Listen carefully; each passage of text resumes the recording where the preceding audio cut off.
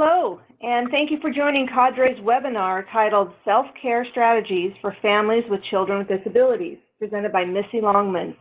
Today's presentation is one in our continuing series of valuable Cadre webinars. A few technical notes. Phone lines have been muted to minimize interruptions. At any point during the presentation, you can enter any questions or comments into the question box, not the chat box, please, and you would enter those on your control panel. Cadre staff will be monitoring comments and questions throughout the webinar. The PowerPoint for the webinar is available in the handout section of the control panel and on the Cadre website. We are so extremely fortunate to have Missy Longman with us here today. Missy is a mother, advocate, and co-founder of the SMS Research Foundation. Her 12-year-old daughter, Sienna, lives with a rare genetic disorder called Smith-Magenis syndrome, SMS, which causes global developmental delay, challenging behaviors, and chronic sleep issues. Missy co-founded the SMS Research Foundation 9 years ago to help direct much-needed funding to the study of SMS in order to develop treatment options to improve the lives of those living with SMS and their caregivers. In addition, Missy authors the blog Rarely Perfect, and her posts have been featured frequently on The Mighty. Thank you for joining us, Missy. Thank you so much for having me. I really appreciate you, Amanda, Noella, Melanie, Diana, and everybody with Cadre for this tremendous opportunity to speak on a topic that I'm really passionate about. So good morning to everyone on the West Coast. Good afternoon to those of you who join me down on the East Coast. I'm coming from sunny South Florida, about 68 degrees and sunny, not to rub it in. I promise you we definitely get our payback in September when you all are feeling nice fall weather and we are suffering in the height of hurricane season and sweat and humidity. So as we begin, I think it's really important, first of all, to discuss, before we can talk about self-care, we need to talk about what self-care is not. We need to be able to define it. And our culture, our current culture, will have us believe that self-care is something that has a price tag, something that we have to pay for. It's the bubble baths, it's the bottles of champagne, it's the chocolate, the shopping sprees, the pedicures, the indulgences in life. Not the stuff that we need, but the stuff that's extra. And for those of us who are caregivers of children with special needs, we automatically disqualify ourselves as candidates of anything extra because we're already super overwhelmed by the obligations and the challenges that we face on a daily basis.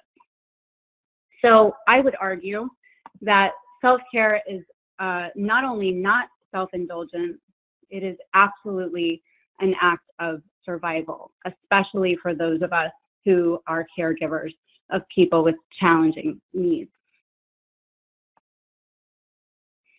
So in my quest to redefine self-care, I think that self-care for us has actually a lot of different definitions. And I co-moderate a self-care group for Sienna's diagnosis with parents from all over the world that join it. And we are constantly kind of trying to reframe our day in the context of self-care. Self-care can be many, many different things throughout our day. But overall, I would say that self-care essentially is about reclaiming our joy. So many of us have lost that joy. It's about rebuilding our health because we are putting other people's needs ahead of our own. We're not paying attention to our own health. Rediscovering ourselves, what we love, who we are. Our definition of ourselves becomes a caregiver, and there's very little room for other things. So who are we aside from a caregiver? And redefining what a meaningful life is going to look like for us. Rescripting, letting go of some of the things that we've lost on the journey, and redefining a new definition of what it's going to look like. And most of all, self-care is about strengthening our core.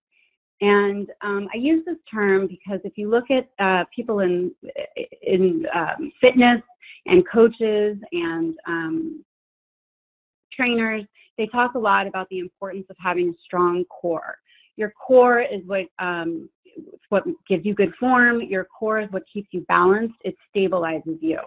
And we really need to have a strong core in order to be stable throughout the rough storms and the day-to-day challenges that we face. So I really hope at the end of this discussion and this conversation that you're able to take away a few things. Number one, I hope you get find some tools for managing anxiety and depression. These are two really prevalent mental health issues that I think caregivers of children and adult children with special needs face. And I do have some tools to help manage that. Some ideas for how to begin building your core or increasing the strength of your core. Some reassurance and encouragement that you are not alone. There is a whole world of people out there, a community of people who are dealing with a lot of the same issues that you are dealing with and struggling just like you are, trying to figure out your own path to self-care.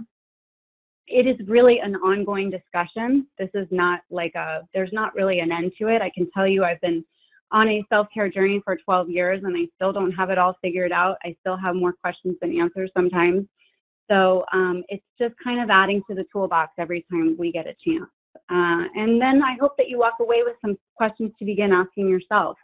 This should be the beginning of some self-exploration for you and the changes and things that you can realistically do in your life to achieve some goals.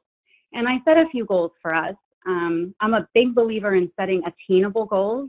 I don't like to fail, so I like to pick goals that I can actually achieve. And I think that these 3 goals are achievable. I think that we can increase our endurance. We are in this for the long haul. My daughter will be under my care for the rest of her life and mine. So I need to build on that endurance, resilience, and I'm going to talk a lot about resilience a little later in the presentation, and just an overall improved quality and outlook on life. I'm not expecting you to walk away from this singing and twirling in the hills, Sound of Music style. Like, that's not the goal of this. This is really just to move ourselves in the direction of an overall improved and better feeling quality of life and a better outlook overall on what direction our life is headed in. So a little bit about myself. Amanda covered a lot of my background already, but this is my family. My husband, Dan, my daughter, Sienna, who we've already mentioned, she's 12 years old. Then in the red shirt is my son, Sean, he's 11. And then the little guy in the middle is my 4-year-old Ben, and he is my little bubble and ball of energy and excitement, and he keeps us all on our toes.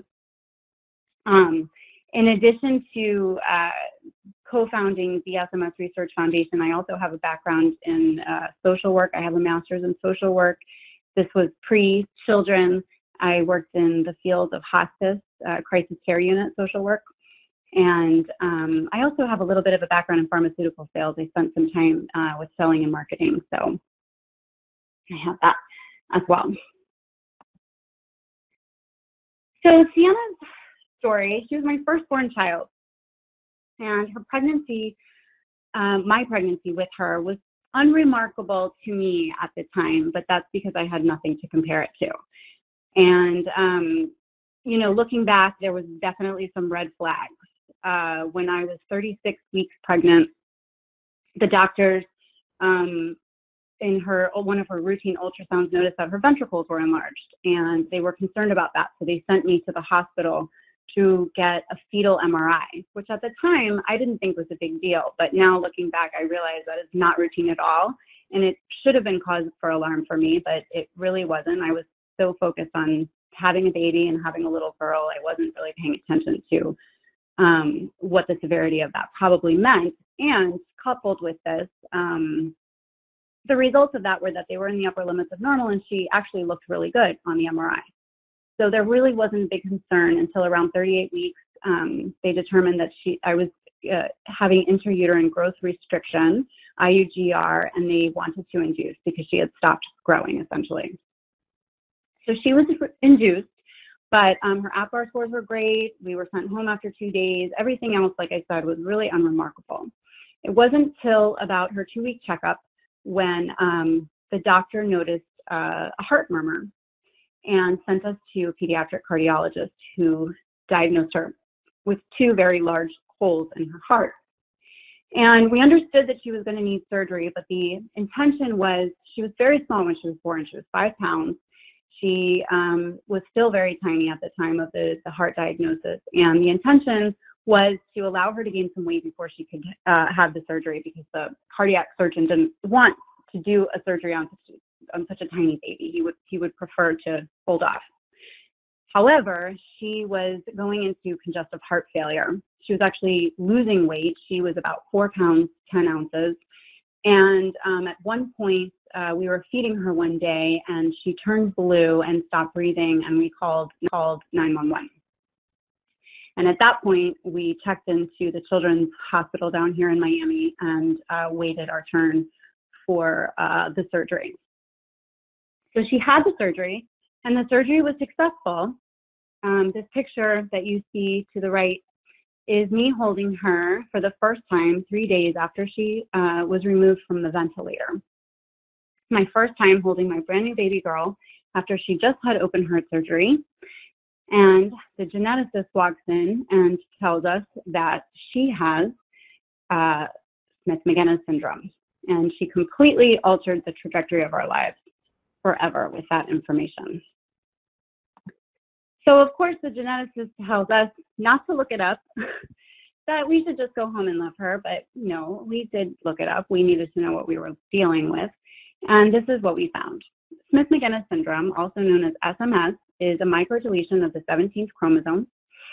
It has many, many characteristics. I've limited them here, but I've only listed the really major ones. Global developmental delays, cognitive impairment. There is a severe behavioral phenotype associated with it, including attention-seeking behavior, self-injury, aggression, meltdowns through adulthood. A significant sleep disorder. They call it an inverted circadian rhythm. It basically means that her melatonin spikes during the day and drops at night, which is the opposite of our normal circadian rhythm, which means that she inevitably has some daytime sleepiness and nighttime waking.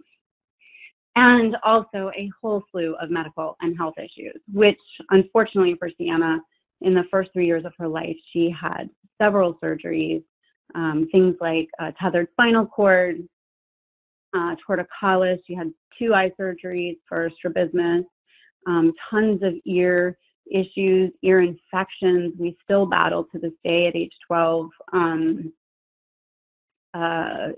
We've had, I can't even tell you how many ear tubes we've gone through. She had to wear orthotics. She had, she's been through the gamut. So the doctor tells us to take her home and love her. However, after reading all of this, we felt instantly a profound sense of loss. We were in the throes of grief. It was physical, painful grief. And what I find so interesting, especially looking back, is that, and especially having a bereavement background, you know, when somebody dies, when you actually physically lose a loved one, grief and the grieving, there's a process to grief, and grief is accepted, and of course very normal. However, it gets complicated when you are grieving somebody who is still alive, and it is incredibly normal, but it is not quite so acceptable. And we learned that almost instantaneously. We were not given at the hospital any resources, contact person, any professional to help us process that grief. Nobody was there to help us, to help normalize or validate the grief that we were feeling. And even outside of the hospital on our return home, we found really that nobody was really able to help us work through it. So what do we do? Well, I think we did what probably all of you have done, And that's because we are incredible advocates and parents for our children, is we threw ourselves into making things okay. That became our number one job, right? We have to make everything look okay, feel okay. We have to give them the best shot that they have at a good life. So we started with the therapies, the OT, the PT, the speech therapy, the behavioral therapy. We've done hippotherapy, every kind of therapy under the sun, if you name it, we did it. And then, of course, all of the medical issues on top of that, trying to fix all of the things that internally and externally were going on there. And then in the meantime, really trying to normalize and build our family and our lives. And, you know, adding to it, I had gave birth to my son, Sean, 16 months after Sienna was born. 6 years later, had Ben. And also really trying to build a sense of hope for ourselves and contribute, you know, to the population by starting the SMS Research Foundation. So we're doing all of these things. And on top of it, in the midst of all of that, we are learning how to manage these intense behaviors. And with Sienna, the way that SMS manifests in her life really hasn't changed much since the age of 3. She's matured for sure. There's been a lot of growth and a lot of progress, and I would never try to minimize that. However, her needs have not really changed. She requires constant supervision. When she's left to her own devices, she can be quite destructive. She can rip up books that she loves, things that belong to her brothers, she can tear apart. She can, the kitchen, now that she has access to things like the stove and the refrigerator, you know, that's problematic for us. And she's also a lot smarter now, so she can figure things out a lot quicker. So it makes the destruction actually a little bit worse as she gets older.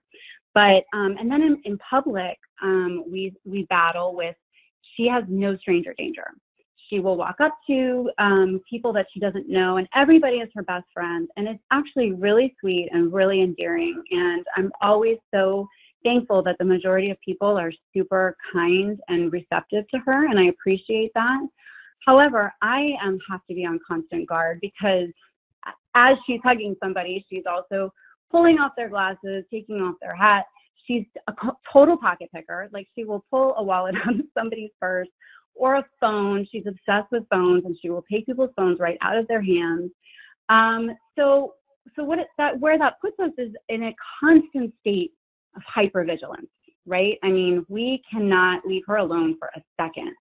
And you learn to stay 3 steps ahead, but you're always on alert. And it is mentally and physically exhausting. And my body let me know that. So about 3 months after my son, Ben, was born, I was coming out of my newborn kind of, you know, breastfeeding around the clock coma. And I was having lunch in a deli with 2 of my girlfriends. And I remember just feeling elated that day because I was finally out among the living. Sean and Sienna were at school. I just had my baby. He was sleeping in my arms. And I had just finished nursing him. And my friend was telling a story. And there we were at the deli just having a nice time. And in the middle of her story, all of a sudden, I just felt this weird tingling in my left arm. And it wouldn't go away. It just kept kind of building to the point where I stood up because it was kind of alarming me. My first thought was, I think I might be having a heart attack. And almost immediately, as soon as I stood up, my chest got super, super tight. And it felt like somebody was covering my mouth. I couldn't breathe. I was trying to grab breath, and I just wasn't getting oxygen. And at the very same time, it was like my system was shutting down. My hands and my feet got completely numb. And my heart was racing and pounding so loud that I couldn't even hear the other sounds in the deli. I could only hear the blood flowing through my brain. And I felt really dizzy, like I was going to pass out. So I handed Ben to one of my friends and said to the other one to call 911 because there's something really wrong. So 911 came, the ambulance came, and they brought me out to the car and to the ambulance. And they started taking all of my vitals. And in the meantime, I'm still experiencing all of these physical symptoms. And they start taking my vitals, and he says, your oxygen is at 100% or 95%, whatever, super high, totally normal. Your blood pressure is perfect. Your heart rate is perfect. You are physically okay. And I said, no way, you are missing something. I need to go to the ER immediately. I am definitely dying. So I went, I had them take me to the ER. I left my baby with my friends. I called my husband, called my parents. They all met me at the hospital. And within 10 minutes, the nurse administered a shot. And seconds later, I felt totally fine. And I looked at her and I said, what was that? And she said, that was Ativan. Being in the healthcare field, well, you probably don't even need to be in the healthcare field to know that Ativan is for anxiety. And I just could not get over it. I couldn't understand why a shot for anxiety would help me. And when we spoke to the doctor during my discharge process, when he was explaining what was going on, he said, you had a massive panic attack. And my mom, this is actually kind of funny. My mom was in there with us, in the room with us, and she looks at him, she goes, what? She's handling everything totally fine. What do you mean she's had a panic attack? And he looks at her and he goes, excuse me, ma'am, with all due respect, but your daughter is in the ER for a panic attack. She is not handling everything okay. So sure enough, I had all of the symptoms, and if you've had a panic attack, you know exactly what I'm talking about. I had all of the symptoms of a panic attack, and with no prior history of anxiety, no prior history of panic, I did not see this coming, and I was completely astounded and actually still didn't even believe it. I went to a cardiologist to get a full workup. I did everything I could to try to figure out what was really going on, because there's no way it could be that. In the midst of all of that, actually, sorry, I'm going to go back for 1 second. In the midst of all of that, throughout several months later, I had what I would call aftershock, where I would be in a store and all of a sudden I would feel the symptoms coming on and I would have to leave the store because I was so worried that I was going to freak out and have another panic attack there. It became so debilitating that, I would call my husband and have him come home from work sometimes because I didn't want to be left home alone with the baby. I would call my mom and ask her to come stay with me. I did not want to be alone, and I really didn't want to go out in public. So it was becoming very, very debilitating for me. And I couldn't figure out what was going on with my body, why my body was so out of control. Well, it turns out there's a really good physiological reason for that. It stems from my role as a full-time caregiver of somebody of an individual with special needs. And if you get a chance, I highly recommend reading the full article from the Journal of Autism and Developmental Disorders. They measured levels of maternal cortisol in mothers of children with autism. And I'd like to add, it was mothers of children with autism who demonstrated clinically significant behaviors on a regular basis. I think the behavioral component is really important to remember and keep in mind, because that for sure is the thing that throws the stress levels over the edge. Cortisol is the stress hormone that's released in our bodies it's the stress hormone that's released in our bodies in reaction to crisis, and it triggers our fight or flight instinct. Cortisol we basically have like a built-in alarm system in our body. So it's like the red emergency pole that's behind the glass that you're not supposed to touch unless there's absolutely an emergency. When it's used chronically over and over and over again, and it's not supposed to be, it wreaks havoc on our bodies. And it causes a lot of health issues, including, ding, ding, ding, anxiety and depression. Also things like weight gain, which I know many of us struggle with, and memory loss, concentration problems. There's a whole list of stuff that comes with this chronic stress. In this article, the maternal cortisol levels were significantly lower than normal, yielding profiles similar to those of combat soldiers and others who experience constant psychological stress. So we are like in combat. and we are losing our buffer. We are losing our resilience. Really, the longer that we do this job, I think the more we get, our resilience gets blunted. So the first thing I wanted to do was really kind of reset my nervous system, because I was so out of whack, I wasn't even functioning. And I needed to be able to function for my family, and I needed to be able to function just in my daily life. So what I needed to do is get everything on the surface sort of figured out first. And I explored a lot of options. I want to say this list is all natural ways to cope with immediate anxiety, with any anxiety that you're feeling now. I didn't put medication on there because I am not a candidate for medication. I actually tried 2 antidepressants. That's the first line. I went to therapy immediately. They wanted to put me on antidepressant. I tried 2 of them, and unfortunately, I'm in like the 1% that gets side effects from any types of pharmaceutical drugs.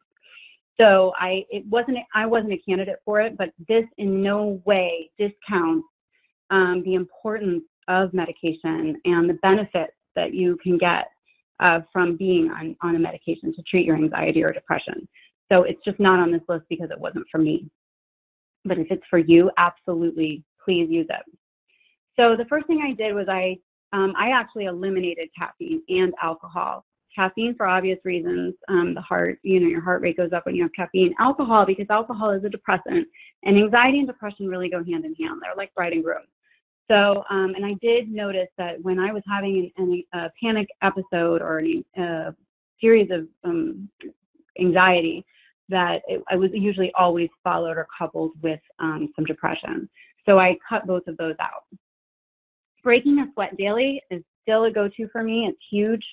I need some place to put all of that adrenaline that's constantly pumping through my system, and I highly recommend getting some kind of exercise routine into your day, whether it's walking, running, biking, swimming, anything that gets your heart rate up in a healthy way will be good. Essential oils, I love essential oils. They're really grounding. And what happens in anxiety is it's disorienting. You sort of disassociate from yourself for a little bit, and anything that can ground you and keep you really in the present and away from the dread that kind of overwhelms you with a panic attack is really good. And you have to experiment with scents, because some scents can do the opposite and kind of throw you out of whack even more, or they can just turn you off or put you in a bad mood. I love wild orange and peppermint. Other people prefer more calming scents like lavender and cedarwood. But I just encourage you to kind of explore essential oils if you get a chance, because the benefits of them are amazing. Supplements, I tried so many supplements. GABA Calm is 100% my favorite. It's not on here, but CBD oil is another one that I'm a strong advocate of. I didn't put it on here because at the time it wasn't accessible to me, but now I find it very, very helpful. There's other things like passion flower, lemon balm, a ton of different adaptogens that are helpful. There's a product called Ceridin that's also a supplement, and kava tea I love. I drink almost daily. Really calming. Breathing exercises. Brene Brown teaches something called, square breath, and she teaches it to children. So it's really easy to remember. And what we need tools that we can latch onto when we're in the throes of a panic or anxiety attack that are easy to remember, because otherwise we won't use them. And the square breath is super easy. You just inhale 4 breaths, hold for 4 breaths, exhale 4 breaths, hold for 4 breaths. And that really helps to kind of calm and center you. And again, it's that grounding, that putting you back in the present moment and away from those feelings of dread. I love the Calm. There's so many meditation apps, but I love the Calm app is my favorite. They offer like anywhere from 5, 10, 15, 20-minute meditations. And so just depending on how much time you have, you just pick one of those. The 10% Happier app is also really good. I think both of those apps cost money. There's tons of apps out there that don't. And also, by the way, just sitting in peace for 5 minutes, like by a tree or a body of water or something, is the same thing, and you don't have to pay anything for it. And sleep and nutrition are last. because I do think that those are probably our biggest struggles, but the ones that we know the most that we need to do. Sleep was a non-negotiable for me from the beginning. Actually, when I read all of the characteristics of SMS and I saw that sleep was an issue, I totally freaked out because I love my sleep. I need my sleep. And I knew I needed to figure out a way to make sure that at least I got sleep in order to be able to function. And so we did the best thing for our family ever. When my daughter transitioned out of the crib, we got a safety sleeper. And if you are not familiar with the safety sleeper, I would encourage you to look up the company. The owner is amazing. The product is amazing. And it is absolutely life-changing. I do not sell the safety sleeper, but I promote it and advocate for it as much as every chance I get, because it really changes your life. It, first of all, keeps your child safe and free from wandering the house, free from eating, free from getting into trouble in the middle of the night. For elopers, keeps them free from escaping the house. And for the rest of the family, it keeps all of us rested. Even if the child is not sleeping well, at least we are. And we need to be able to function and keep doing what we're doing every single day. So that sleep is really essential. And actually, what I've found with Sienna is that the safety sleeper has really created some excellent sleep habits in her. She sleeps, for the most part, every night from 8 to, I would say, about 6 a.m., sometimes earlier, sometimes later. But I know without the safety sleeper, her sleep would not look like that. So the sleep hygiene that's created in them, I think, is really important too. Nutrition does not have to be complicated. Most of your plate should have greens, some proteins, some complex carbohydrates. You don't need to spend a lot of time, counting things or measuring things, or good Lord, we have enough going on. But, decrease sugar and things that come in a box.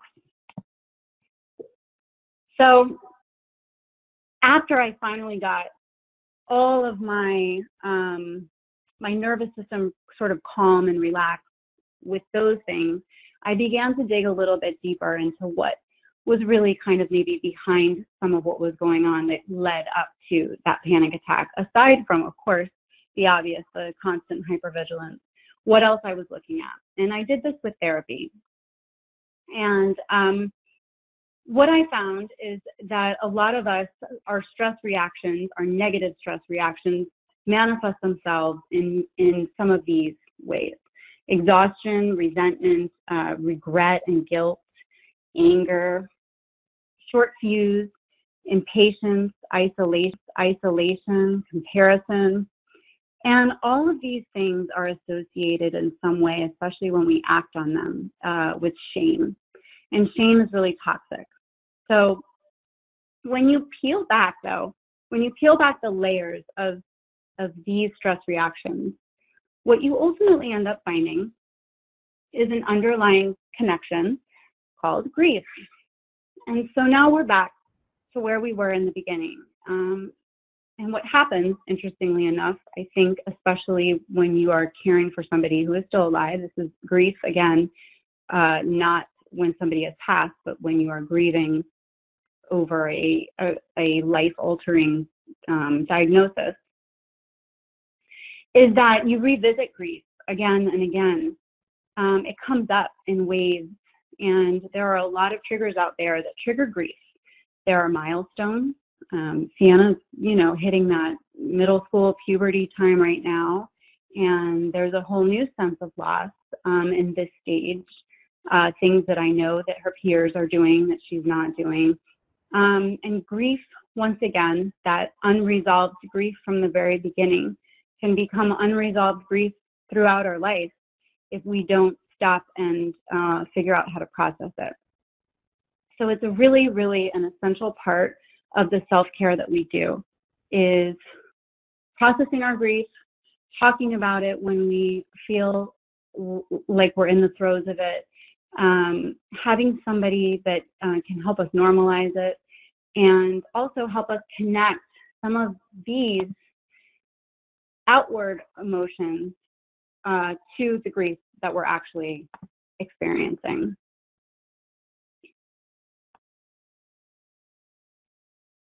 So in addition to that,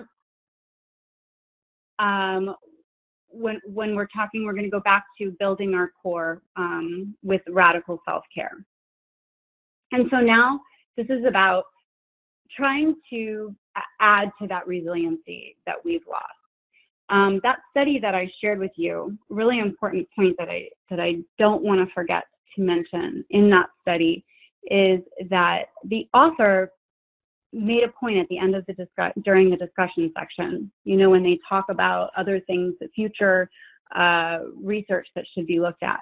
The author suggested that there should be a study done, a follow-up study with mothers only of children, of young children. So mothers in new early stages of special needs parenting, to measure their cortisol levels and see where they're at. And his hypothesis was that their cortisol levels are probably going to be normal or much closer to normal than the mothers that were previously studied.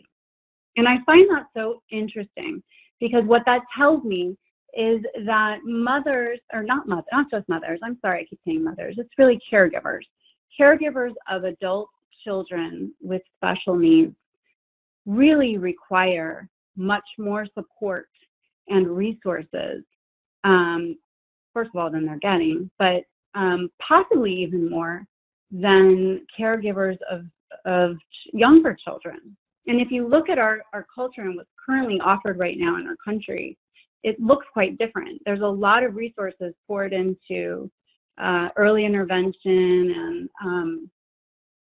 and there's a lot of support in those younger elementary years. But once the child ages out of the school system, those resources significantly diminish. And I think that if you are a professional on this call and you're listening to this, I hope that you know, there are people out there who are willing to change that and to do something about that, because caregivers of adult children with special needs really, really require a lot more support than we are providing them at this time. So what we can do for ourselves is we can try to help to build that core with radical self-care, and we can increase our resiliency through many different things.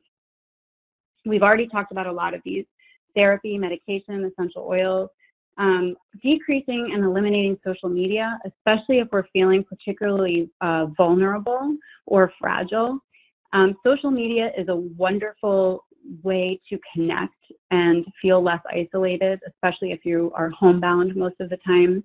It's a great way to find people who are going through your similar situation, but it becomes unhealthy when we start comparing our real lives to other people's Facebook life, and even within the world of special needs, and comparing our own children to somebody else's child who has the same disorder, but maybe we think looks like they are higher functioning or doing more, or able to do more, and then we start to add that guilt, that feeling that maybe we're not doing enough, and it can become a really negative spiral for ourselves. So if you find yourself in that situation, I would definitely encourage you to at least drop it for a little while and see how you feel, and see if that helps lift your mood a little bit.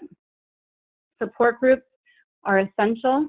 If you can find one that is specific to your child's disorder, I strongly suggest that. I think the more specific it is, the more relatable the people in the group are, but any kind of group that you feel like you are heard and can share and open up about what's going on internally is very beneficial. The physical aspect, the physical piece, is the exercise, it's the gardening, it's the nutrition, the hydration, the proper sleep, playing with your pet, the snuggles and the cuddles. Your emotional and spiritual piece is journaling. It's prayer and meditation. It's mindfulness, paying attention to our thoughts, and I'm going to get back to that in a little bit because it's really, really, really important component of self-care is what we are saying to ourselves. Gratitude. My family and I this year just started, I got one of those really giant water bottles, and I put it in the kitchen with a notepad and some pens next to it. And everybody has to write something every day, something that happened in their day that they're thankful for, or somebody or something, so that we can fill it up. And by the end of the year, take a look at all of the things in our life that we have to be thankful for. Hope. The SMS Research Foundation has been an incredible source of hope for me personally. When I can look towards the possibility of things rather than feeling stuck in what is, that definitely gives me a better outlook on life. And then my relationship with my friends, my spouse, my family, you know, we tend to isolate ourselves sometimes, and it's important to really maintain those connections with the people who really love us and care about us. And then anytime you're in nature, any chance that you get to interact with nature can add to your toolbox. Okay, so we talk a lot about lack of time and lack of resources. So first of all, when you look at this group, I really tried to only pull out things that don't really cost any money. Therapy is probably the most expensive thing on there. Everything else is essentially free. So it's not really a financial issue. And in terms of time, some of these things can be done speckled throughout your day. It can be done in chunks of 5 minutes even. It doesn't even have to require a ton of your time either. So I think a lot of times how the roadblocks that we face and how we end up sabotaging our ability to practice self-care is one of two things, and I'm bad at both. So I can admit that. Number one is saying no to the stuff that we don't want to do or the stuff that doesn't serve us. We have to prioritize ourselves. We don't want to disappoint people. I understand that. I'm the same way. I don't like to hurt people's feelings or disappoint. And I also want to get that invitation again. So I hate saying no because I'm afraid that that's going to discourage somebody from asking me again. But at the same time, if I'm going to, you know, make these other things a priority and I want to engage in some of these things in order to feel good, then I'm going to have to say no sometimes to people. And then my really, really hard one is asking for help. There are people who are willing to help, are willing to give us a break, willing to take on some tasks for us. And we've got to be able to tell people what our needs are. They can't guess. And sometimes that's my expectation, is that people can figure it out on their own. But we need to give people some guidance. The people who love us in our lives, we've got to give them a little bit of guidance in terms of what would be helpful for us. So back to self-talk, and I made this its own slide because to me this is number one. To me this is the most important thing, the most important act of self-care that we can give ourselves, and we can start it immediately. And therapy does actually really help in this department. And again, I would encourage, if you're able to do it, I would, especially if you find that your self-talk is extremely negative. But we narrate our life story every single day. If you stop and listen to your thoughts, you are telling a story of everything you see, interact with, experience. And the way that we tell that story to ourselves is going to determine the way we see and perceive our lives. Self-talk is going to determine our self-worth and how much we value ourselves. Our self-talk is going to determine our level of self-compassion when we mess up, when things don't work out perfect, when we lose our temper. How much grace are we offering to ourselves? Are we talking to ourselves like a friend? Or are we putting ourselves down constantly about all the things that all the ways that we're falling short? Self-talk also really dictates how empowered we are. There's so much about this life that we cannot control. It's out of our control, and we've got to find the areas where we have some autonomy and where we can feel empowered. And it starts by what we tell ourselves we have control over. Problem solving starts with the way that we talk to ourselves. So it's our life script sometimes we need some help reframing and rewriting that life script. And again, like I said, therapy helps, support networks help. But sometimes even just sitting in meditation and listening to your thoughts and starting to get a sense of where your thoughts are going, you can just really start to learn how to reframe what you're saying to yourself about your life.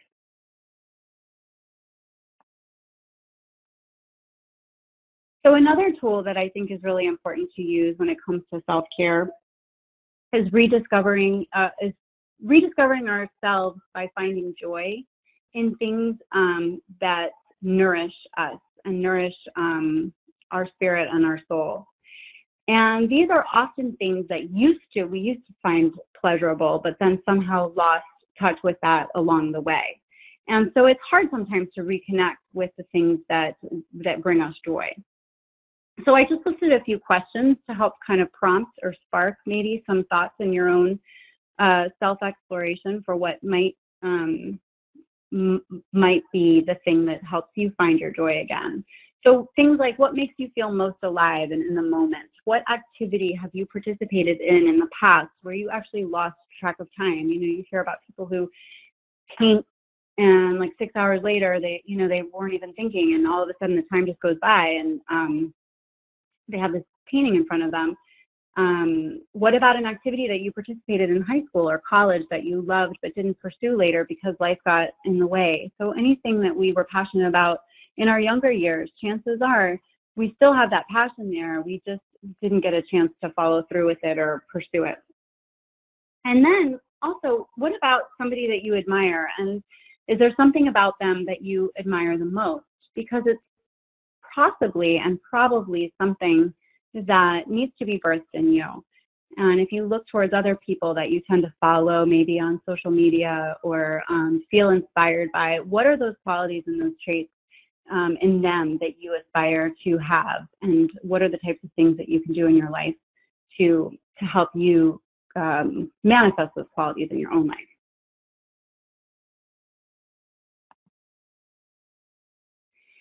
So again, self-care doesn't have to cost you anything. If I were to name my 4 top most important things that you could walk away from today and do, number 1 would be to please give yourself permission to grieve whenever and wherever you need to, and understand that grief is a process, and it's an ongoing process, and it's not something, you don't just arrive at acceptance and then it's over and done. That was something I believed early on, and I would get frustrated every time I found myself spiraling into grief again. That I thought, why am I going around this now and again? Like, I thought I got over that part already. Well, it doesn't work that way. And grief really needs to be processed. So figuring that part out about where you can process your grief, contacts and people that you have in your life that can help you validate and normalize your grief, identify your grief, that's really, really important. Strengthening your core with all of the things that we discussed, monitoring your self-talk and the script that you're writing about your life, engaging in activities that really help to heal your adrenal system and your nervous system, calming your body down as much as you can in the time periods that you have to be able to relax and allow that part of you to heal.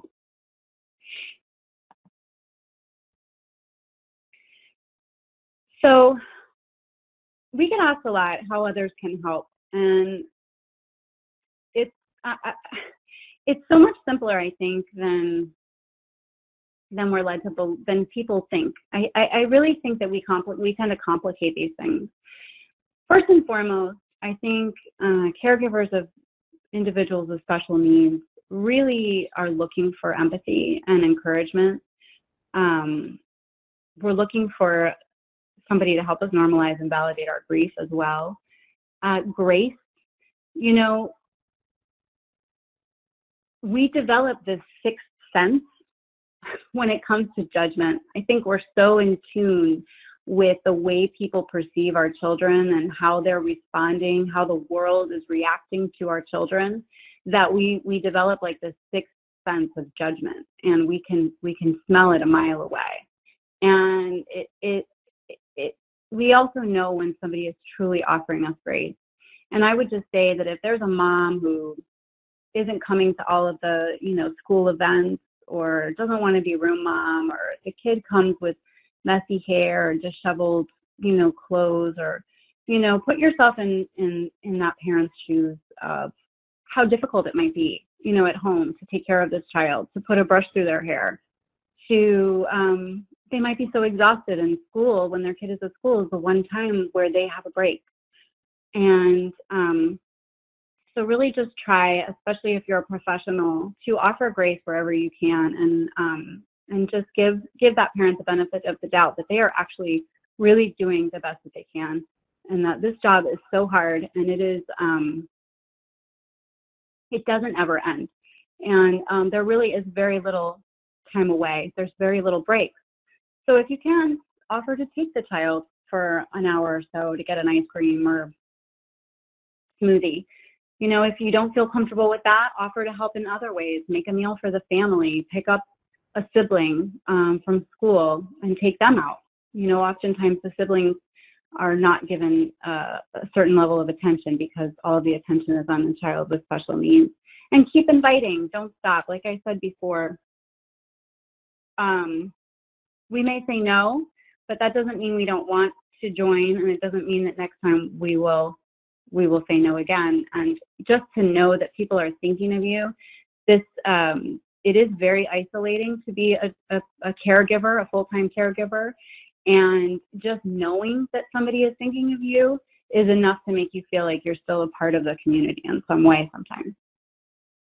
In terms of the community and what I think the community can do, I think making available weekend and holiday respite or camps is huge. I actually have access here in South Florida. Our local JCC offers a winter camp that my daughter attended a few days of the winter break, not the whole time because we did go away, but she went for a few days, and they did, activities at the center, and then they did field trips. It was just like summer camp, except in the winter. And that kind of break for families is really huge. I find that weekends and holidays are the hardest for us because the schedules are all out of sorts, and our children often really thrive on structure, and it's very difficult to properly structure a weekend or the holidays, especially when you have other siblings involved. So I really think that the community at large should have more resources available that allow for parents to get, or caregivers to get a break during this difficult time. So one thing I hope that you take away from this too is that you remember that healing is not linear. I wish that my roller coaster was as pretty and colorful as this one. Mine looks a lot messier and a lot sloppier, and I guarantee my drops are a lot steeper than the ones in this picture. But with every drop, there is a comeback, and I always seem to find new tools and new ways to cope that I didn't know before. And I think that you learn a little something different every time you take a slide, and we are going to be able to do this, but you just have to keep in mind that sometimes you're going to take a hit, but you will get back up again. And these are my contact information and some more resources. It's the link to my organization, the SMOS Research Foundation, the organization that I co-founded, as well as my blog. I just want to thank you again so much for having me on this webinar, and thank you to Cadre. Thank you so much, Missy. We do have time for a couple of questions. Can you see it up? Okay. First question is, I'm a middle school special education teacher. What would be helpful in reaching out to caregivers? What would you suggest would be most helpful from that role? I'd like to start a support group of sorts in our area. I think a support group is wonderful. I think that physical support groups, at least in my experience, are difficult a lot of times for parents to get to, because finding childcare can be a challenge. So I do find that online support groups sometimes are a little bit more active, at least. But I wouldn't want to discourage you from forming a support group. I think having a support group, bringing parents together and caregivers together, is really important and beneficial. But I also, you know, as far as this list goes, I think even just for yourself, don't minimize your own ability to be able to be a source of support. And really, it comes with a lot of these things that I said earlier in this slide, with the empathy and the encouragement, making yourself available, just letting them know that they're doing a great job, and making yourself available to be helpful if you can.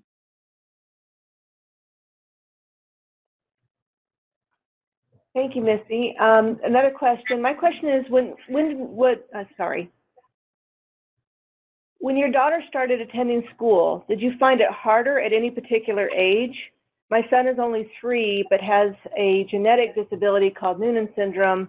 You can't see it, but it affects his learning and delays, but is associated with anomalies in his heart and kidneys, as well as growth. Doctors say it may be contributed to a chromosome that has not been discovered. So I'm sorry. So the question is, did I find? Yeah. The question is, when your daughter started attending school, did you find it harder at any particular age?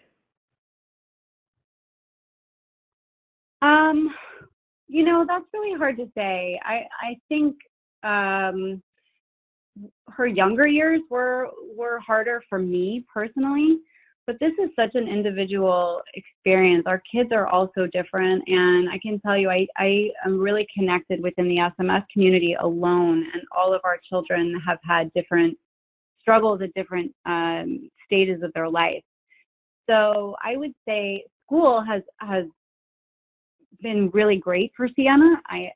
She tends to thrive in school, so really at no point during her time at school has there been any major issues. It's more issues that I face at home, really. So I would say, I think it varies. I don't even know that you could go off of my own personal experience, because it's so different from child to child. Okay, next question.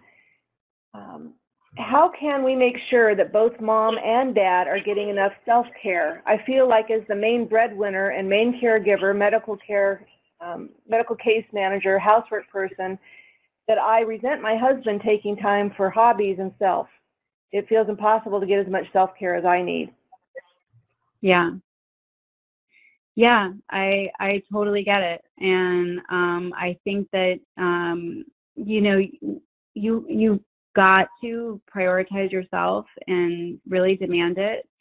And if there's ways that you can sneak it in even throughout your day, here and there, before it doesn't have to require a ton of time. But I also think that absolutely, as a full-time caregiver, you've got to voice your needs and let your husband know that, you know, this is a priority for your health, and your ability to care for yourself is really important, because honestly, at the end of the day, if we're not taking care of ourselves, we are not going to be able to take care of our children. And to me, that's a big wake-up call, and that's scary. And that is really what I learned from my issues with my panic attack, is that if I'm not functioning, my home is not functioning. And so there's nothing selfish about telling your husband or the people who you live with that you need a moment to take care of yourself and to regroup. Time for one more question. Do you need to have a licensed professional at a support group? Is it mandatory to have a licensed professional available? Does the support group need to be registered via the state? No, I don't believe so. I am not a professional, and I don't run professional support groups, but I think support groups, there's different kinds of support groups. There are support groups that are run by a professional Personally, when it comes to support groups and talking to other parents of children or adult children with special needs, I prefer to only interact not with the professional, but with the other parents. Sometimes professionals get in the way, but I think that I don't think you shouldn't have to register the support group. But I wouldn't want to answer that. I don't know 100% that answer. Thank you so much, Missy. A lot of thank yous on the questions for your sharing your story and being so gracious with your time with us. And everybody who listened, thank you for joining us today. Your feedback is very important to us, so please click on the link in the chat box to fill out a very brief survey monkey to evaluate today's webinar. We would greatly appreciate it here. As a reminder, our next webinar, Beyond Mediation and Facilitation, Exploring Early Resolution Options, will be held in March. More information about that webinar will be available on the Cadre website in coming weeks. We look forward to joining us. I did want to also add that we had some folks asking whether or not this webinar will be archived, and the answer is yes. We will archive this on our website. Just give us the time to get it up there. And again, thank you, Missy, for your time. We sure appreciate it. Thank you so much. I appreciate it. Take care. Thank you, everybody. Thank you, everybody. Bye-bye.